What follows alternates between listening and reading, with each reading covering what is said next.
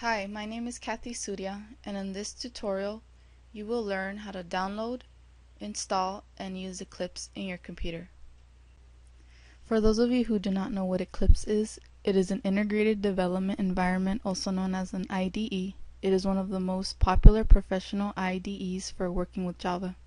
Eclipse not only provides a text editor, but also tools for compiling, running, and debugging code, as well as a tool for building graphical user interfaces.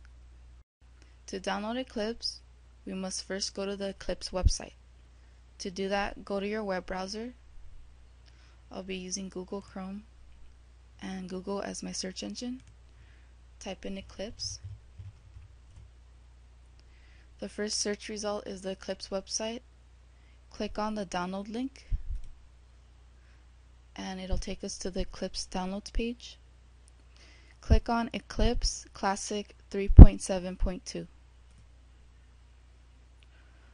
Go to the right section of the page to the download links and click on the operating system that you are using in your computer. Mine is Windows 64-bit. Then click on the big green arrow to start downloading the .zip file. This will probably take about 10 minutes depending on how fast your internet speed is. Once the file is done downloading, search for the zip file.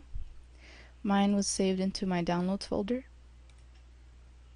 Right click over the zip file to extract the files to your desktop or wherever you decide to extract them. This takes about 10 seconds.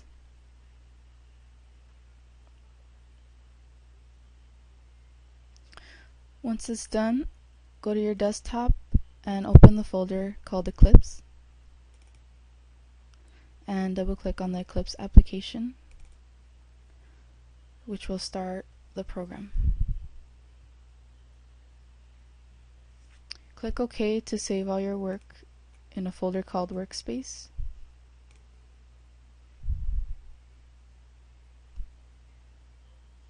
And this is how it looks when you run it for the first time. Once you close the welcome window, you will see how Eclipse looks like. Eclipse is really helpful to complete your code and notify you of potential compile time errors.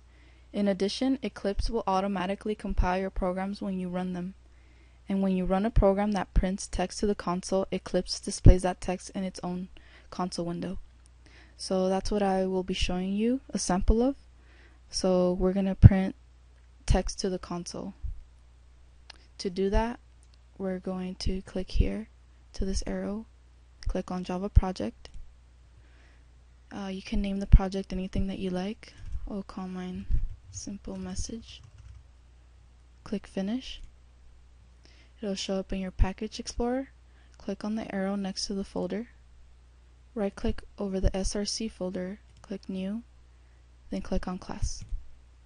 You can name the class anything. I'll call mine Hello Professor. Then click on this checkbox and click Finish. You can get rid of these comments, you don't really need them. Now to print out something to the console window, you're going to use system.out.print parentheses quotations. In between the quotations, you can put the message that you want to print out to the console window. I will put Hello Professor Guthrie.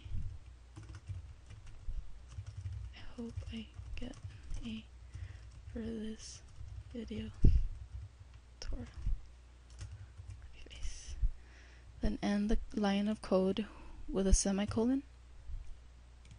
Now to run this program, you have to click on this play button up here, which is the run button. Then click on OK. Then it'll show up in the console window. So in this video tutorial, you learn how to download, install, and use Eclipse. Thank you for watching.